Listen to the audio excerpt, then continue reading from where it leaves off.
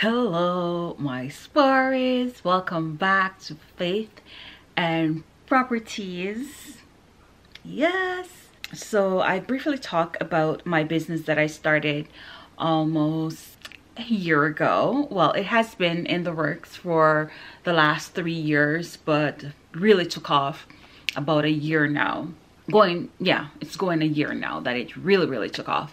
So it's called Faith Property Management, and I had to give it the name Faith because, you know, I'm all about the faith-based things and anything that has to do with God and God's will. And so, and also my pet name in Jamaica is Faith, so it's really why I called it Faith Property Management. And I called it Faith Property Management because I also wanted to build trust with my landlords or with my clients to let them know that this is all faith-based, and we're not here to steal your money. We're not here to scam you. We just want to get quality tenants into your home, and quality tenants because we're managing those properties, or most of the properties. So that's what's been paying my bills, yeah, for the last year. So far so good. It has been paying my bills, and I can say that I made more money working in my business than what I made at working for another company. So it's been doing great. I am working on a property management course for both someone that wants to start their own business or a landlord that wants to manage their properties, or if they have more than one properties and they want to manage it themselves. I'm doing a little course on that. Also, our company offers this thing that is called the guarantee rent program. We partner with some other companies that offer this insurance for customers, because with what's been going on, especially in Canada, a lot of tenants know their rights right now, and since COVID they were told by the government they didn't have to make payment and so forth. So a lot of people has run with it and stopped making their payment, and a lot of landlord has lost their home because of that, because they weren't able to come up with money to pay their mortgage because this tenant wasn't paying. So with this insurance, what it does, it pays up to a year of the rent, up to $60,000, and if there's any damages that the tenant left behind, they will pay $10,000 to fix whatever is damaged, or appliances and so forth.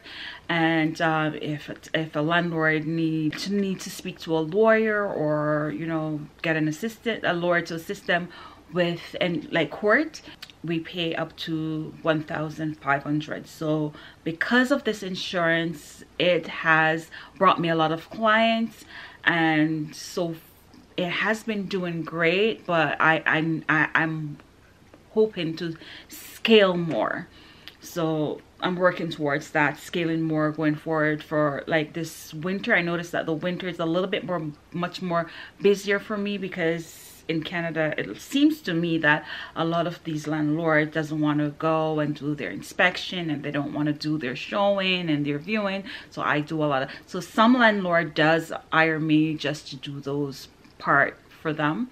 So it's been going great so far. So yeah, so I started my business, yeah, and I'm willing to share what I've learned so far doing the business, like the hands-on.